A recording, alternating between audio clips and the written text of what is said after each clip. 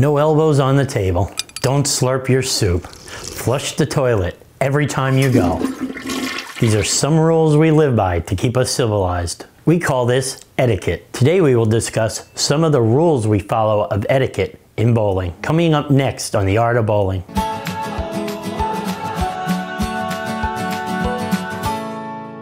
Hi, I'm USBC Silver Certified Coach Arthur O'Connor. Here on The Art of Bowling, we discuss tips, tricks, and techniques to help improve your bowling scores. If you haven't already, please subscribe to our channel and hit the bell icon so you don't miss another episode.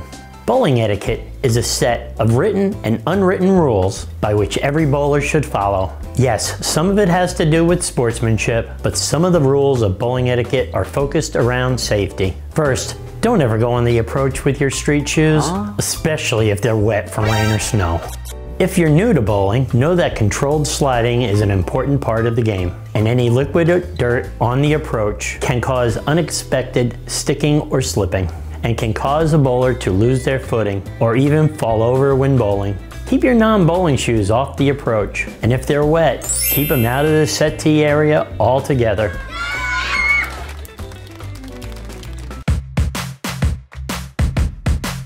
When it's your turn to bowl, make sure no one is on the approach, ready to throw on either side of you. And if it's not your turn to bowl, please don't stand on the approach. I get it. It's exciting and fun to watch your friends bowl, and you're up there for support. Realize your friend is carrying a heavy bowling ball and swinging it, possibly wildly. Ever see somebody have the bowling ball slip out and fly in the opposite direction? Not good times, especially if it hits you. Now when you're on the approach ready to bowl, you'd appreciate personal space to do your thing. Give that space to others when it's their turn.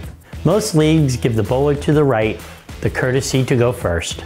In line with this idea, try not to cross over into other people's lanes, also known as running out your shot. In the heat of the night, we could get lost in all the lights and sound. Be mindful of how long you're taking to set up and deliver your shot. It's beneficial to have a pre-shot routine, but it shouldn't be lengthy. The amount of time it takes to get through a league night has increased dramatically. When it's your turn, be up on the lanes. This probably goes without saying, but you'd be surprised.